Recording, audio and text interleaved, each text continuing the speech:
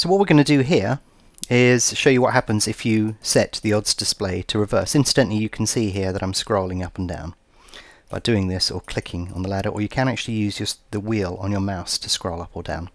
Several ways to do that. Another thing you may be interested in is if you actually just press enter, that will automatically center the ladders. Now if we set the odds display to reverse, you'll notice that the columns switch over. But what this means now is if you want to place an order at any of these prices, you would actually click where the money is highlighted. So because this race is about to start, I'm not going to do it on this race, we'll do it on the next race so that we can slow things down. You can see there's a lot of activity in this market. But if I switch to the next race, we'll be able to see this in slow motion.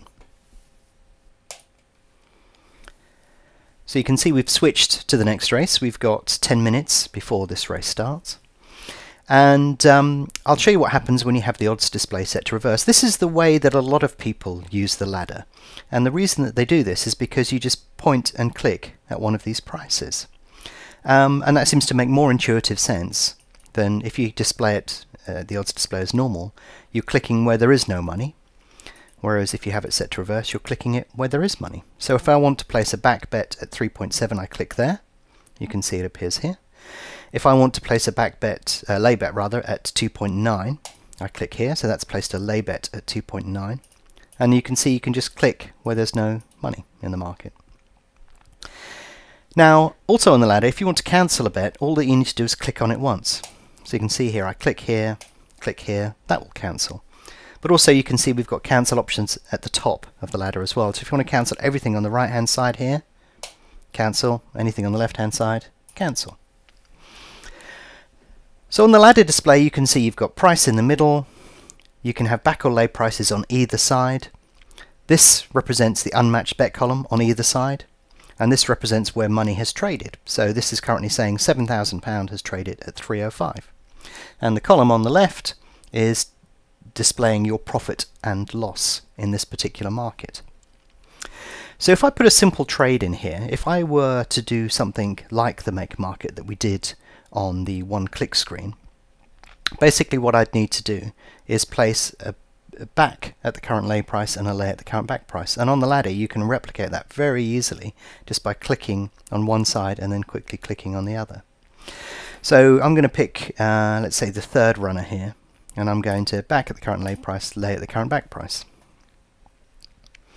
Now one of these will get filled in a second, there we go, and you can see the profit column tells you how much profit or loss you will make if you let this position run. So at the moment we're not making or losing anything because this is where the price is currently trading. If we decide to get out at this price we'll lose 19p, and if we get out at this price we'll make 18p. This is the fully hedged value, so you have up here this little button here. If you untick that, that will display the amount of profit that you're going to make. So you can see here we're trading for £1 in tick value in either direction. So if it goes down one, we lose £1, and if it goes up, we make £1. You can see both our orders have been filled. As we backed at one price, laid at the other, that's been taken, and we're £1 up on the deal on this particular market. So to confirm that, if we look in the match bets area, you can see that we backed King's Apollo at 5.6 for 10. We laid King's Apollo at 5.5 for 10. The difference between the two is £1, and that's what we have in profit. You can see that spread all across the entire ladder. If we want to display the fully hedged value, we just can click on this button here, and you can see that that displays it. But you also saw me hovering over here to highlight this tooltip, but that actually tells you what your entire profit in this entire market is. So when you look at this value here, that's telling you the profit per runner. If you display the hedged amount, that tells you the hedged amount per runner. But this number here, if we traded more than one runner, tells you your entire profit across the whole market. So when you want to hedge that position, you can click here and hedge it straight into the market, or you can leave that as it is there and you can click here to hedge your position across the entire market. If I go into the one-click screen, you'll see how this relates to what's going on the one-click screen. So you can see here a profit of £1 we made on King's Apollo, and if I click on green you can see that's the hedged amount. And what we did there was we placed one order on the back side, one order on the lay side, both of them matched, hey presto, there is our trade through on the ladder display. So say that was the only trade that we did in this market. Typically you'd want to do as many as you possibly could, but say that was our only trade in the market and we decided to get out at this point, we could click here and hedge by clicking somewhere on this ladder here.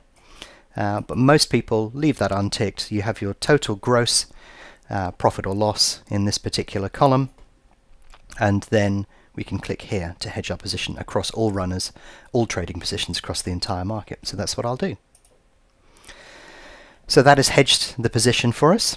You can see the profit and loss on each runner across the top of the market here. And if we go back to the one-click screen, you can see that that's been fully hedged there as well. So it's that simple to place a trade on the ladder. Most of this is pointing and clicking on one side or the other.